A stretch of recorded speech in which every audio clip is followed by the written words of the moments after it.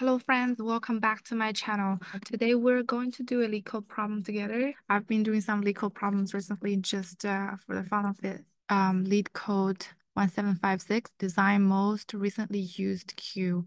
This is tagged as the medium problem. So the idea is that we want to design a queue-like data structure that moves the most recently used element to the end of the queue. Notice that we do not remove it or anything. We just move it over to the end of the queue, but the queue size remains the same.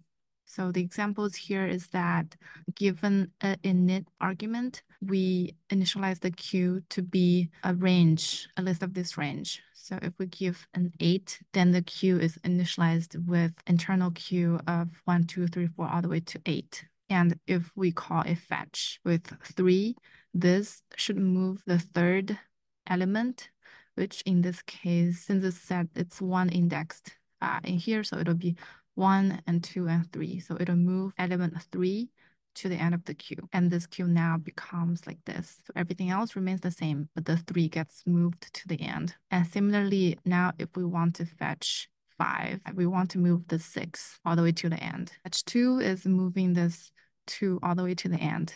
And fetch 8 is moving the 8th item. In this case, it's just the 2 itself. So it's already at the end.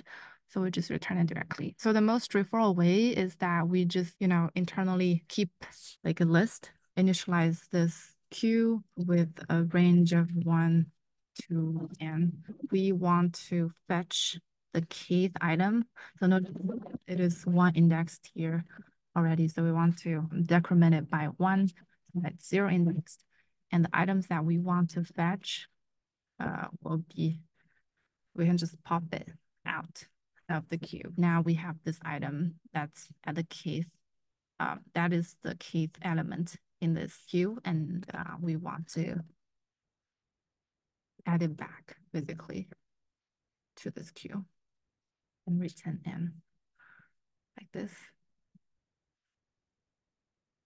Range 1, 2, okay.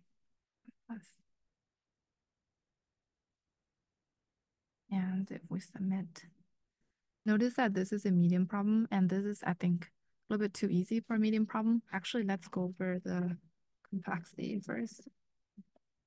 So the time complexity for this would be O of n, and space also O of n. Hint 1 is basically what we have implemented here. However, a better way to use is the square root decomposition technique. So I'm going to move it over here. So the square root decomposition technique. So idea is that you can build chunks of size square root of n for each fetch operation. You can search for the chunk which has the ith element and update it. So this will be all of square root of n per operation. Isn't that nice? And move this element to an empty chunk at the end. So it sounds a little bit complicated, but the idea is simple. Basically, the idea is that currently, let's say we have an array like this. Currently, for every single movement, let's say fetch 3, then basically we have to move the entire list over. Basically, a copy of it and move every single item one step forward and move the number 3, the third index item, all the way to the end. So the operation is O of n. Basically, we are moving every single element in that list. So this has a big overhead. And one way to optimize is that instead of moving the entire list every single time, we can try something like this. Like we separate things into smaller chunks. And the idea is that for every single operation, instead of moving the entire list, we only move a small chunk of that list. And the rest of this can potentially remain the same. So the overhead is a lot less. It's going to be the square root of n, basically the size of this chunk, where we set to be chunk size square root of n. So each chunk has size square root of n. Same fetch 3. First of all, we have to find where the third element is. Fetch 3, which is so it has to be -1 because we have to make it 0 x, and now it becomes 2. So 2. So the idea is that we want to, this give us which chunk it is, and this give us which element within that chunk we want to look at. So in this case, fetch 3, chunk 0, pop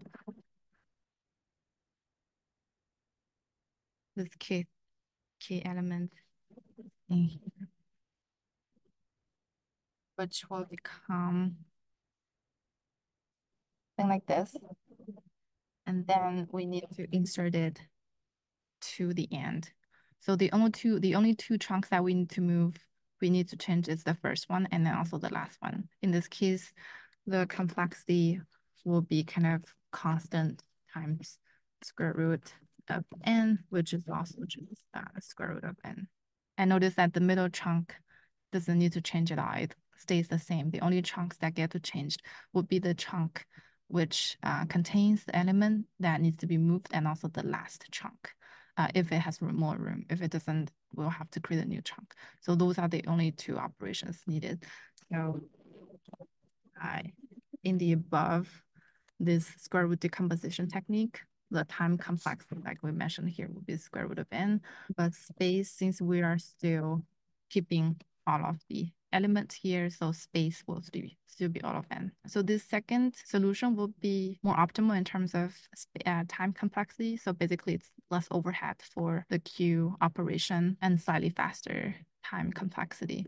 But I doubt we'll need to have to, code it out during an actual interview because the code itself can be quite lengthy and it's just very long to code it up. You have to think about the corner cases, like check the end if there's an empty chunk, if there's room in the existing chunk. If not, we have to create a new chunk to add the new element and this and that. It'll be a great exercise.